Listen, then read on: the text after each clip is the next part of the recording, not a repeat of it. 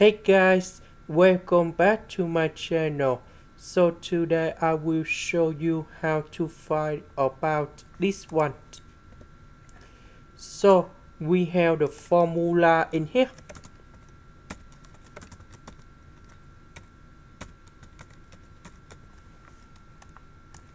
So we need to transform this one into this one, and we have like this.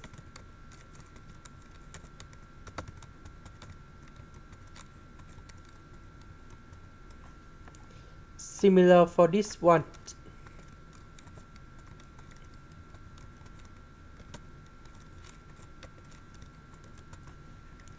And this one.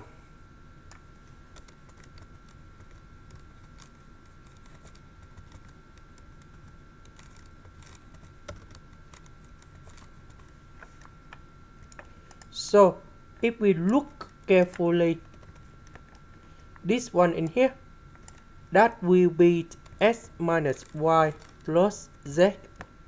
This one we have y minus z plus s, and this one z minus s plus y.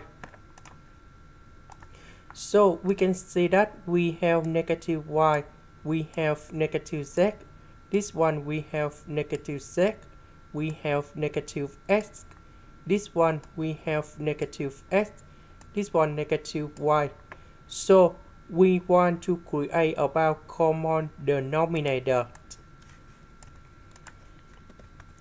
So this one we don't have negative s, so this one will multiply by negative s plus y plus z. This one, that is about s minus y plus z.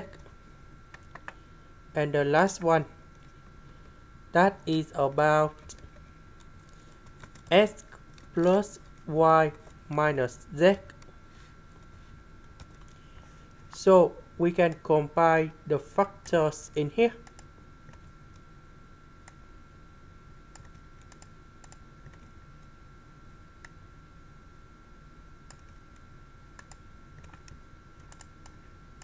So if we combine three factors, we have like this.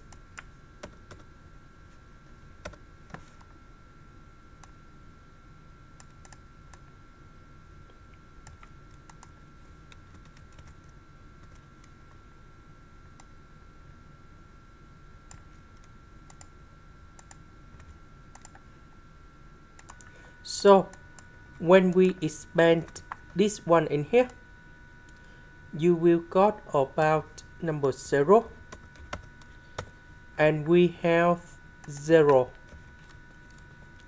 and that is the final answer. This is the end. Thank you for watching.